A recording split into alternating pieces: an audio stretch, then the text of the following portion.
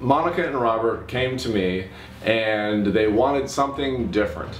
Not only did they want elegant, beautiful, timeless photography that their family would love for generations, but they also wanted something that was unique and creative and that they hadn't seen in any of their friends' wedding photography.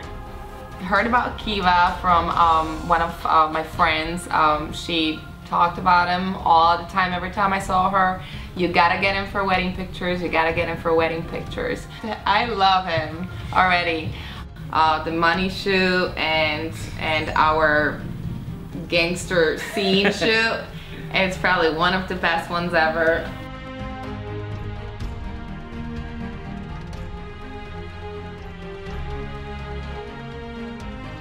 He's got so many great ideas. That's why we love him.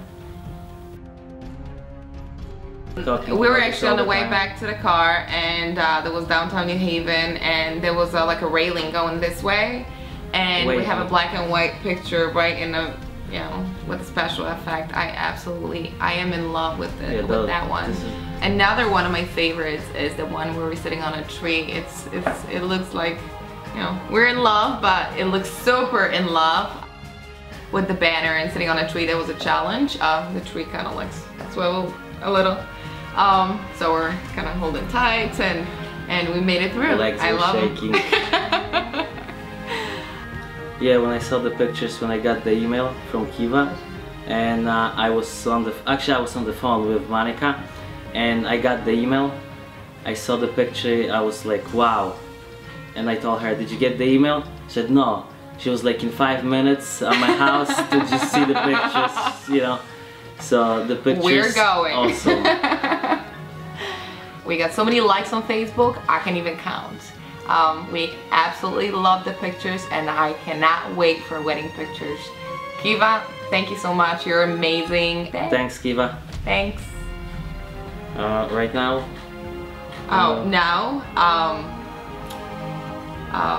part 3 will be burning the dress. One of my faves, and one of the ones that I waited for a very, very long time. So, are you ready? Let's go. Let's burn the dress. Right.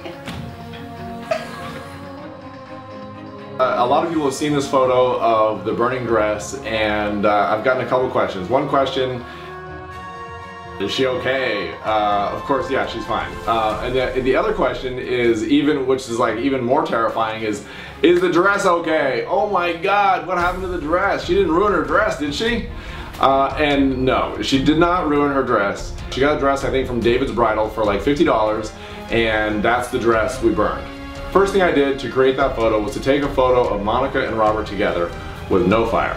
Then Robert and I built a structure that we could set her dress on, and in the same position that she stood in, the same height, so it would look like she was still in the dress. Then we took gasoline, doused the dress with gasoline, and lit it on fire. And I took another photo of the dress on fire. Later, I was able to combine those two photos to create the photo that you see today.